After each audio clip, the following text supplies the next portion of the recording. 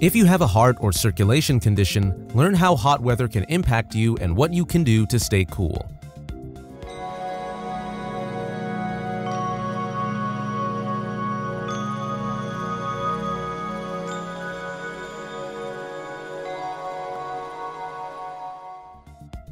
Scope Care was founded to assist carers, family, friends, and patients undergoing and recuperating from major heart surgery. It is a specialized organization that focuses solely on the cardiac rehabilitation process, providing healing gardens, online resources, meal plans prepared by medical and healthcare professionals, and counseling and support for patients and their loved ones on a holistic recovery journey. According to Dr. Donald Lloyd Jones, president of the American Heart Association and chair of the Department of Preventive Medicine at Northwestern Medicine in Chicago, hot weather may be both energizing and dangerous to one's health. While heat and humidity are more dangerous for the elderly and persons taking medications for specific ailments, it's vital to remember that high temperatures can also be dangerous for younger, healthy people who don't take measures. Heat may affect anyone, says Dr. Michael Emery, co-director of Cleveland Clinic Sports Cardiology Center. The dangers increase as the temperature and humidity levels rise. Physical labor or strenuous exercise in hot and humid settings increases the risk. The effects of temperature on the heart. Even when it's hot outside, blood vessels aid in the removal of surplus heat. This simple biological mechanism is what generally keeps us cool. However, this simple function can fail if the air temperature begins to approach or exceed your body's usual temperature. When a 100-degree day occurs with an exceptionally humid day, such as when the humidity exceeds 75%, the body's evaporation process is severely impaired. This means that even strolling around in 100-degree temperatures might produce dizziness and heart palpitations. Physical activity, in addition to the heat, can lead to significant complications, such as heat stroke or heat exhaustion.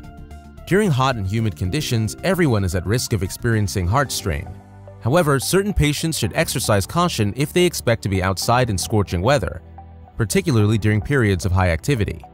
Patients over the age of 45, children under the age of 5, and those who have had or are at risk of heart disease should always exercise caution when hot outside. Patients with high blood pressure and hypertension are included. Running, walking, or jogging, as well as playing tennis, cycling, and trekking are all activities you should avoid on hot and humid days. This isn't to say you can't participate in your favorite activities or sports. Be mindful of the temperature and humidity levels, your level of hydration, and how long you've been physically active. The dangerous effects of heat. On hot, humid days, your heart must work harder to trigger the sweating response, which cools your body. Extra pumping can stress the cardiovascular system in persons who already have a weak heart. This combo has the potential to be lethal. According to the Centers for Disease Control and Prevention, hundreds of people die in the United States each year due to heat. According to CDC research published in 2020, an average of 702 heat-related deaths occurred in the United States per year between 2004 and 2018. Heat is the underlying condition in 415 of these deaths each year and is a contributory condition in 287. In addition, according to the paper, extreme heat might aggravate certain chronic medical disorders such as hypertension and heart disease. The use of alcohol or drugs such as amphetamine and cocaine is also a risk factor for heat-related mortality. According to the research, heat exposure was a contributing factor in several alcohol poisoning and drug overdose deaths.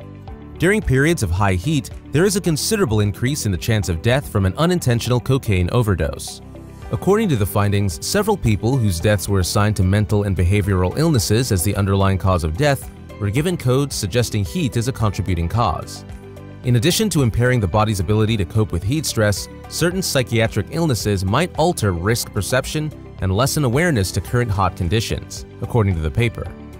According to a study published in the journal Nature Climate Change in 2021, heat waves linked to climate change are responsible for more than 1/3 of all heat-related deaths worldwide.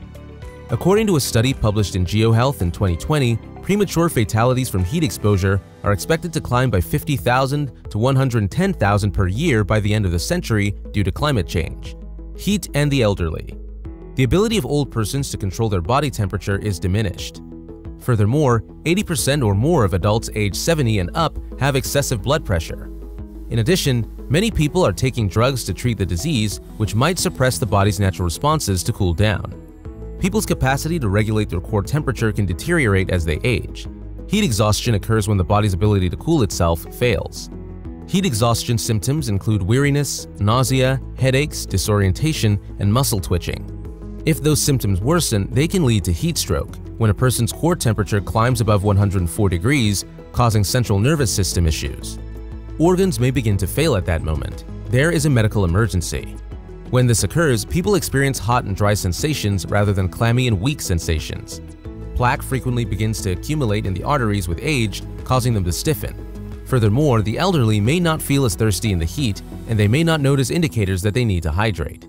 Blood pressure lowers during heat exhaustion, which can be harmful because it can lead people to become unsteady and fall or faint. Dehydration.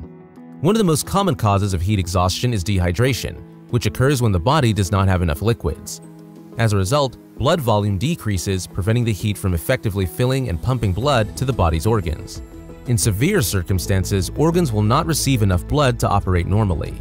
In severe cases of dehydration, fluids must be administered intravenously. Mild dehydration, characterized by thirst and low energy, is frequent and can be reversed by consuming fluids. We all lose more fluid in 95-100 degree temperatures, says Dr. Melissa J. Wood, co-director of the Corrigan Women's Heart Health Program at Massachusetts General Hospital Heart Center and an assistant professor of medicine at Harvard Medical School. Even if they're sitting by the pool, people don't realize they're losing fluid by breathing. Droplets of fluid are present in your breath. The air removes moisture from the skin. People lose a lot of fluid when they conduct outside activities like biking or gardening. If you exercise, you lose a lot of volumes, Wood says. Take water with you if you're going to be exercising for more than 30 minutes. Drink water or electrolyte-enriched water. To keep muscles and organs healthy, it's critical to restore sodium, potassium, magnesium, and other electrolytes. Electrolytes aid in biological functions such as heart rate regulation and muscular contraction. They become taxed when they are low and when the body does not have enough fluid. The cardiovascular system is under higher strain, adds Wood. The heart and blood vessels are under more strain. Tips for keeping your heart healthy in the heat. Heart professionals recommend the following 6 precautions to protect your heart throughout the summer. Hydrate. If you're spending time outside in excessive heat, make sure to drink lots of water before, during, and after. Monitoring your urine production is one technique to assess if you're drinking enough fluids. If your urine is light or colorless, it indicates that you're drinking enough water. However, if your urine turns black or concentrated, it indicates that your kidneys are attempting to retain it and that you are not consuming enough water, according to Lloyd Jones. Caffeine and alcohol should be avoided. On hot days, it's recommended to avoid alcoholic and caffeine-containing beverages. These beverages irritate the heart and impair your body's capacity to regulate its temperature. Dress appropriately for the heat. Lightweight clothing, light colors, breathable fabrics, and a sun hat are all ideal. Sunscreen will also assist in lowering the amount of heat you absorb, according to Lloyd Jones. Stay inside from 10 a.m. to 4 p.m. during peak solar hours. Exercise in the early morning or late evening, and bring a friend for safety. You can also exercise indoors by using a treadmill or a stationary bike. Continue to take your meds. If you begin to feel lightheaded in the heat, consult your doctor. During hot weather, your doctor may change your prescriptions and will most likely advise you to stay hydrated. Get used to the heat. Begin exposing yourself to the heat gradually, day by day.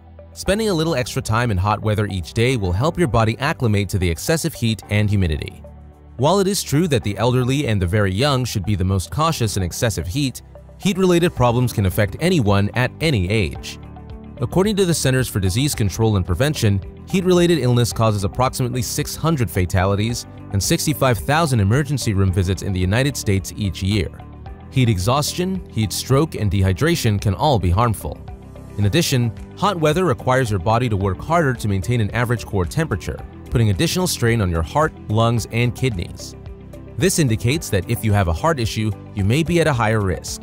As a result, it's critical to stay cool and hydrated while also protecting yourself from the perils of heat. Scope Care is a secure and healing environment for patients and carers, seeking to make every part relatable and motivating, from new and educational social material to stress-relieving walks through the green spaces. Subscribe to see more videos like this.